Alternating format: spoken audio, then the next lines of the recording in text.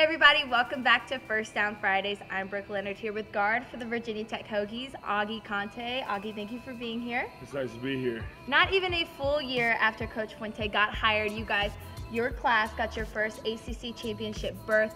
What has Coach Fuente brought to the table for Hokie football that kind of changed and developed this season? Well, I mean, it was definitely a really fun experience going down to Orlando. Obviously, we wish the result could have been a little bit different.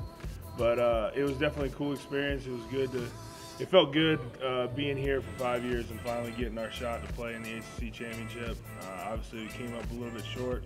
But I think one thing that Coach Fuente has brought to the program is he's kind of brought a little bit of a younger, newer energy to the team. There's nothing wrong with Coach Beamer's, but Coach Fuente just brought something a little bit different.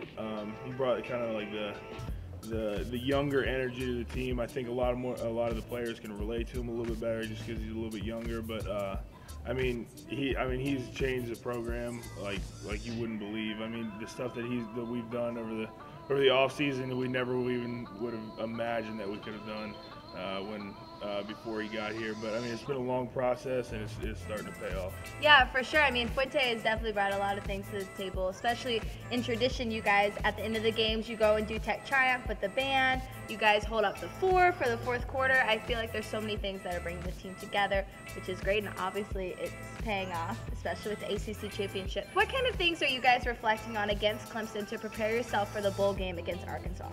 I think one thing that we need to do more is just we need to execute a little bit better.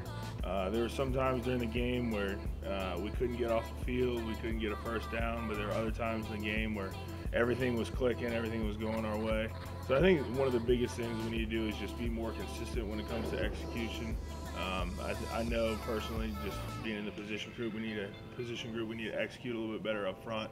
So I think that's one of the biggest things we need to take away from the Clemson game is just execution and being more consistent. So our bowl game is in Charlotte against Arkansas, a good SEC team. They've had their fair share of wins against TCU, Ole Miss, and Florida. Bowl games are always so fun. I feel like this is probably extremely ignorant of me to say, but I feel like there's so much less pressure compared to like regular season because it's such a fun time, but obviously not for you guys. Still a lot of pressure. Got to get 10 wins this season. That's what you guys are striving for, right? Yeah, absolutely. I mean, the difference between having 9 and 10 wins in the win column is a huge difference. I mean, there's not a lot of people that can say they've been a part of a 10-win season, so to have that will be a lot of fun.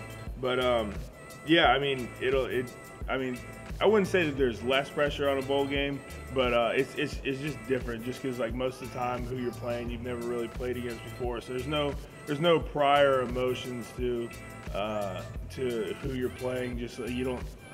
It's not like against UVA. Like you obviously know we're gonna hate the guys from UVA, but when you're playing bowl games, it's just a little bit different because you haven't played it before. So I mean, it's not that there's no pressure, but it's just different. But bowl season is definitely a lot of fun. I enjoy it. It's one of the most fun times of the year. Yeah, I agree. And like I said, it is in Charlotte. How's it going to feel to be able to be so close to Virginia Tech? Have so many Hokies travel for your last game?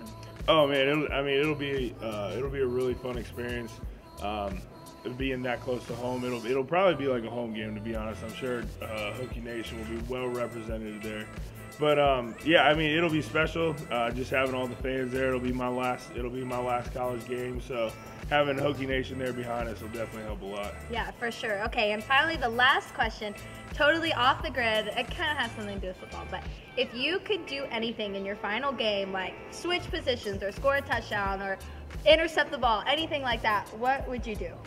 I mean, to be honest, there probably aren't a whole lot of people that would understand where I'm coming from, but I probably wouldn't switch playing positions. I enjoy playing offensive line. I mean, the camaraderie on the offensive line is unlike anywhere else on the field, just because there's so much teamwork that has to go on in order for an offensive line to function really well. I love the guys that I play with, so I probably wouldn't switch positions. I would probably stay right where I am. Well, how gracious of you to say that. So obviously your team is gonna see this and they are gonna appreciate you so much more for saying that. Totally unselfish of you. But thank you again for being here, Augie. Hokie Nation, we will see you on December 29th in Charlotte at the Belk Bowl. Thank you, go Hokies.